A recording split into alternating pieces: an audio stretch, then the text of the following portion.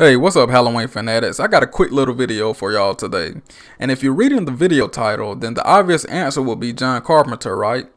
However, it was a multitude of creative people that helped Halloween 1978 achieve all that success.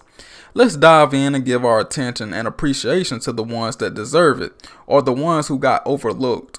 First, let's talk about the late great Debra Hill. Not enough good things can be said about her. Of course, she helped write the script to Halloween, but it's the little details that made the film what it was. For one, she thought of the name Haddonfield, and all the Halloween fans should know by now that Debra Hill got the name from our hometown in New Jersey. And the name fits so well with the franchise, and it's become a staple in the horror community. Just think about it. Haddonfield, Illinois. I mean, it almost seems like a real town. Debra Hill also wrote a lot of the dialogue for the characters, especially Laurie, Annie, and Linda.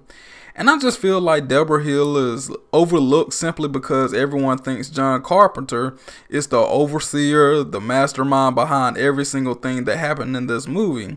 And to be truthful, if it wasn't for that classic Halloween score, would John Carpenter be looked at differently regarding this film? I'm sure some people would have gravitated towards it slowly but surely, but we all heard that story of John Carpenter when he first showed the movie to movie execs, and they said it was boring and not scary. But when John Carpenter added that score, it changed everything. And we all know that John Carpenter gets all the credit, but you could argue that Dean Cundey made the film what it was.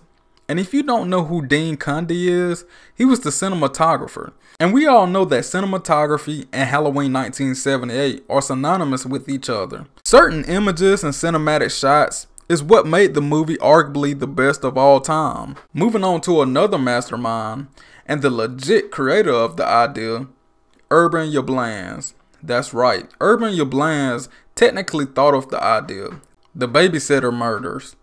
But at the same time, no one saw the vision that John Carpenter or Hill did.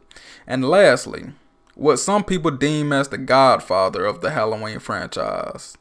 And rest in peace, Moustapha Akkad, the legend who made things happen. He trusted John Carpenter, and ultimately it paid off. And we all should give thanks to the late great Moustapha Akkad.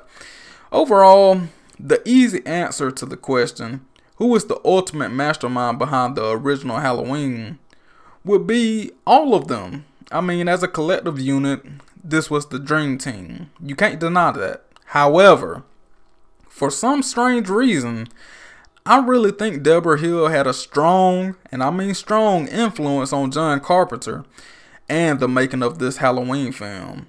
And honestly, that's who I'm going to choose for the ultimate mastermind behind Halloween 1978, Debra Hill. So guys, who do you all think was the real mastermind behind Halloween 1978?